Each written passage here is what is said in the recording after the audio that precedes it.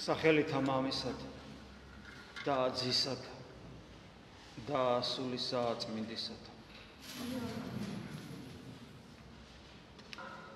დღეს ღვთისმშობლის შობის დღეა და დღევანდელი დღესასწაულის გაგების გასაღები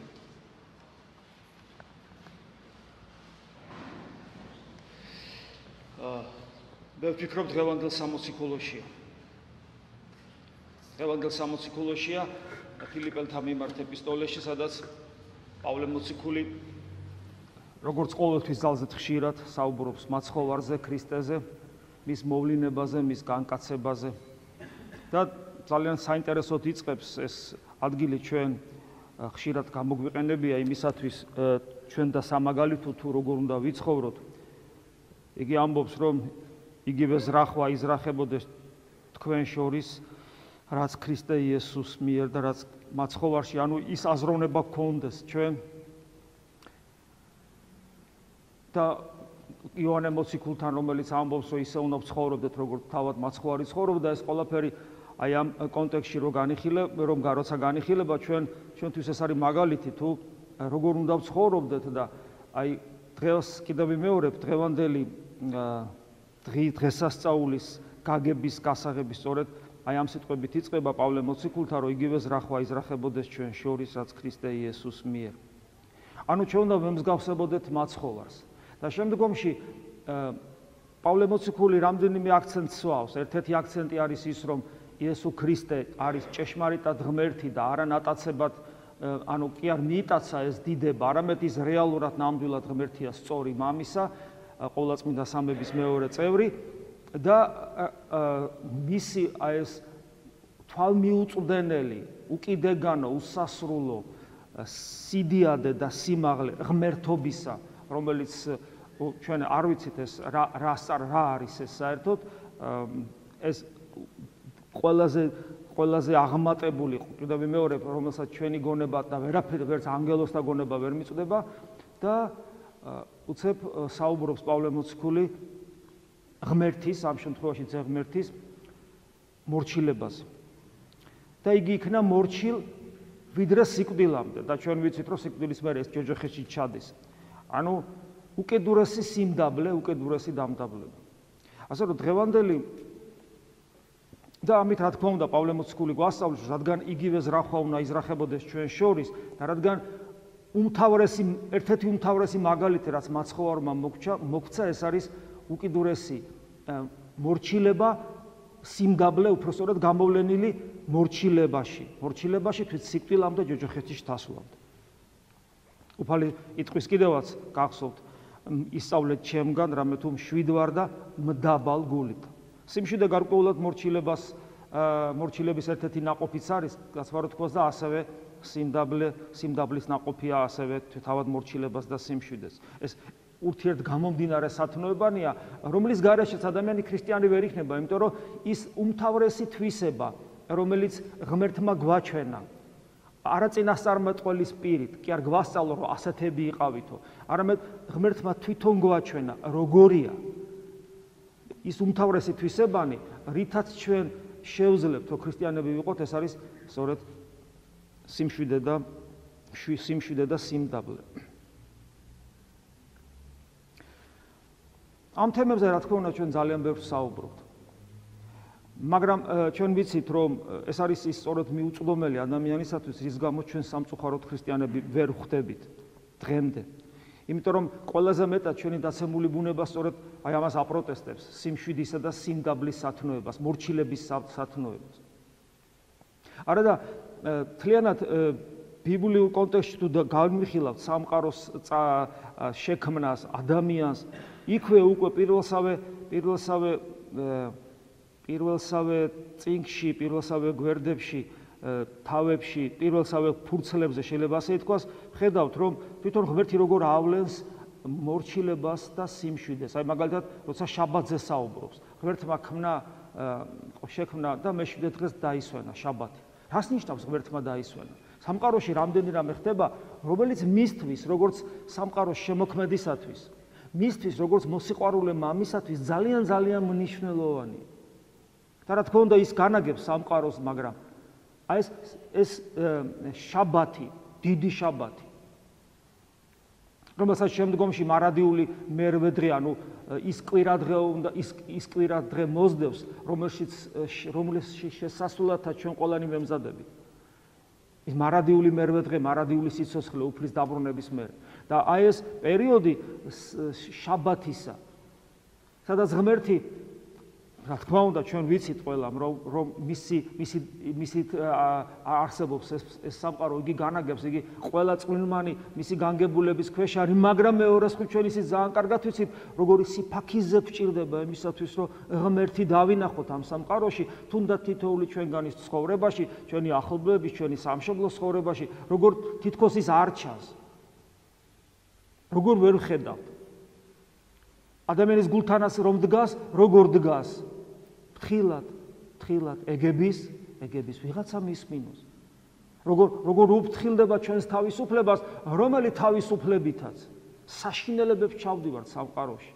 საკუთარ თავს რას უკეთებ ჯერ ერთი და მერე საერთოდ რას უკეთებ სამყაროს. და ამით უფალი გვასწავლის, თვითონ გვასწავლის, განკაცებამდე გვასწავლის. ანუ განკაცების მერე, მაგრამ რაღაც თვისებები კი არ შეიძინა. ეს მისი თვისება, ყოვლადწმინდა სამება რომ სიყვარულია. ესეც ერთ-ერთი გამოვლინება არის, სწორედ სიმდაბლისა, მორჩილებისა, იმიტომ რომ სიყვარული არ არსებობს მორჩილებისა და სიმდაბლის გარეშე. გასაგებია, ხო, ამას განმარტებაც კი არ ჭირდება. აბა იყავი პატიმოყვარი, ამპარტავანი, ანჩხლი, მოუთმელენი, შენს გვერდზე მყოფ ადამიანთა და ნახავ რა სიყვარული გამოვა. და აი ყოვლადწმინდა ღვთისმშობლის შობაა დღეს და ყოვლადწმინდა ღვთისმშობლის შობაშიც ეს საოცარი სიმშვიდის მოთმინების და შესაბამისად ღმრთის მორჩილების და შესაბამისად სიმდაბლის სათნოება დევს, იმიტომ რომ წლები როგორ ელოდებიან იოაკიმ და ანა შვილს. ჩვენ ვიცით გარდამოცემით მათი ცხოვრებიდან რამხელა დაცინვის და საყვედურის ცილის წამების ობიექტნი იყვნენ ისინი იმის გამო რომ შვილი არ ყავდათ, იმიტომ რომ შვილერება ნიშნავდა ღვთის წყალობას. ესე იგი შვილი არ აყავს, ღმერთის წყალობა არ არის, შენზე ღმერთს მიტოვებული ყავხარ, ღმერთს მიტოვებული ყავხარ, ეს ნიშნავს იმას, რომ ცოდვილი ხარ. შენი ცოდვილების გამოა ესაც გემართება. და მიუხედავად ამისა და ვისი ბრალია შვილი რო არ აყავს, ახლა წარმოიდგინეთ მათი მდგომარეობა. ვისი ბრალია? ღმერთის ბრალია. მაშინ ხო ადამიანს სხვანაირი მოთმინება, სხვანაირი სიმშვიდე ქონა. მაშინ ხო მედიცინა არ იყო ასე განვითარებული და ეს რო განვითარდა მედიცინა ასე კარგია, მაგრამ ზოგიერთი კუთხით იგი მახინჯ ფორმებს იღებს, შენ ხო ვიცით? აღარ ჩამოვთვლი რა მახინჯი ფორმები არსებობს სწორედ ამასთან დაკავშირებით, შვილიერებასთან დაკავშირებით.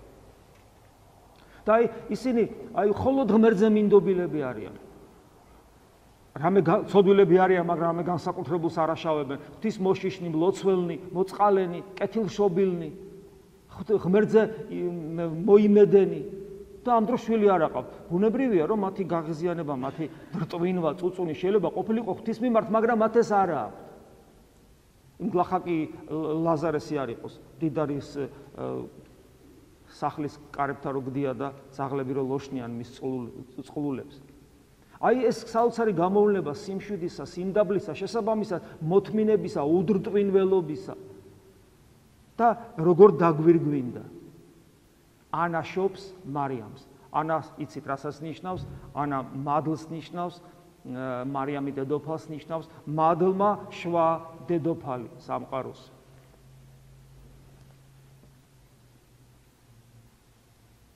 თავად ღვთისმშობლის ცხოვრება როგორია? მთელი ცხოვრება, სიმშვიდე, მოთმინება, სიმდაბლე. და ეს ყველაფერი როგორ გვაკლია ჩვენ თანამედროვე ქრისტიანებს? ღმერთზე მინდობა, შესაბამისად სიმშვიდე არა გვაქვს. სიმდაბლე არა გვაქვს, მორჩილება არა გვაქვს. არადა ეს ის სათნოებებია, რომლის გარეშეც ყველაფერი წყალშია ჩაყრილი. ჩვენ ამას ინათაც ვთქვით, რომ ვცდილობთ, რომ ლოცვა ვისწავლოთ, წმინდა მამათა მიხედვით, გამოცდილ მოღვაწეთა მიხედვით. ვისწავლოთ ლოცვა, მათ შორის იესოს ლოცვა. აი დღესაც აღმოვიკითხეთ იესო ქრისტეს სახელის შესახებ. რა თქმა უნდა, სახელი არ არსებობს თავად ძე ღმერთის გარეშე. როცა საუბარია იესო ქრისტეზე, ღმერთის ამ ყველაზე აღმატებულ სახელზე. რომლის წინაშე მოდრკების ყოველი მუხლი, ზეცაში, ქვეყანაზე, ქვესკნელში, ყველგან, ეს ძალმოსილი სახელი, რომლითაც ისწავლება სწორედ გონიერი ლოცვა, ანუ ღმერთთან მყოფობა, სიმყუდროვით, სიმშვიდით, განმარტოვებით, რომლითაც ისწავლება ღმერთთან პიროვნული ურთიერთობა, რომელიც იძლევა შესაძლებლობას ღმერთთან პიროვნული შეხვედრისა. და როცა ვსაუბრობთ ამ თემებზე, თუ როგორ ვისწავლოთ ეს ლოცვა, ხანდახან ძალიან პრაქტიკულ ნიუანსებშიც კი. ამავე დროს ვამბობთ იმას, რომ ამ ყველაფერს უბრალოდ აზრი არ ექნება.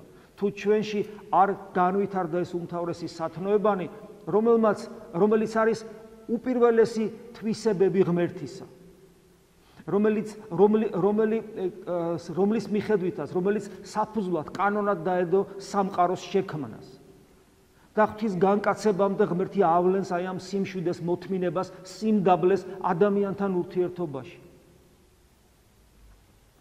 ძველ აღთქმაში ხანდახან რო კითხულობ ტექსტებს ძველი განკაცებამდე. ეს მარტო ლიბერალურად მოაზროვნე ადამიანს შეუძლია ძველ აღთქმაში მარტო ღმერთის მიერ აღსრულებული სისასტიკენი იპოვოს. სინამდვილეში იქ არის საოცარი მაგალითები, რომ გონია რომ ღმერთი მტირის, განიცდის ადამიანის უსინდისობას, ადამიანის ღალატს. და ყველაფერში ავლენს ღმერთი აი ამ საოცარ თვისებებს სიმშვიდისა, სიმდაბლისა, მორჩილებისა. და განკაცებული ღმერთი საერთოდ მთლიანად განხორციელებული სიმდაბლე და სიმშვიდე. და მის განკაცებამდეც ყოვლადწმინდა ღვთისმშობლის შობლები, რომლებიც აი ესე ჩამოლოცვაში ხშირად სახურო ტექსტებში ღვთისმშობლებად იწოდებიან. ანუ ყოვლადწმინდა ღვთისმშობლის მშობლებად კი არა, თავად ღმერთის მშობლებად იწოდებიან. მშობელთა ღვთისათა იოაკიმე და ანა ხშირად გესმით ეგ სიტყვები, აქ შეცდომა არ არის.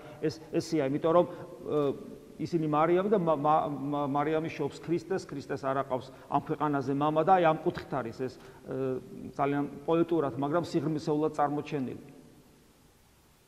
და თვითონ ღვთისმშობლის შობასაც რომ აი ეს უდევს საფუძვლად მოთმინება, სიმშვიდე, ღმერთზე მინდობა და შესაბამისად სიმდაბლე. ამიტომ დღევანდელი დღე ღვთისმშობლის შობის დღესასწაული არის სწორედ შეიძლება ასე ითქვას კიდევ ერთხელ თუ ზეიმზია საქმე, მოდი ესე ვთქვათ, ხო? თუ ზეიმზია საქმე, ზეიმი სიმდაბლისა, ზეიმურობა, სიმდაბლისა, სიმშვიდისა და მორჩილებისა და შესაბამისად მოთმინებისა და შესაბამისად ღმერთზე მინდობისა და შესაბამისად სულის იმ სიფაქიზისა, რომლის ასეთი ძვირფასი ჩვენთვის სამაგალითო მაგალითია ყოვლადწმინდა ღვთისმშობლის შინაგანი სამყარო,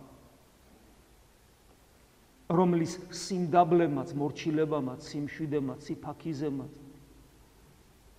რომლის პიროვნულ გმირობამაც გაიმარჯვა რა საკუთარ დაცემულ ბუნებაზე მისცა ღმერთს შესაძლებლობა, რომ ყოვლადწმინდა ღვთისმშობელი ერთი თითქოს და ჩვეულებრივი ადამიანი თავის თანამშრომლად გაეხადა და თავის დედად გაეხადა და მისგან მოვლენილი იყო.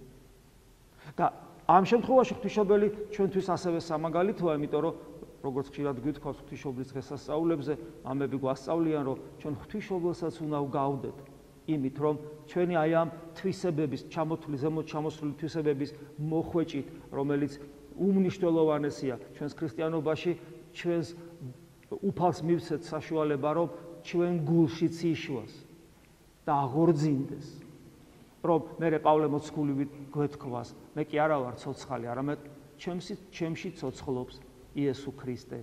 ამინ. ყოვლადწმინდა ღვთისმშობელი შეგვეწიოს ჩვენ და სრულიად საქართველოს.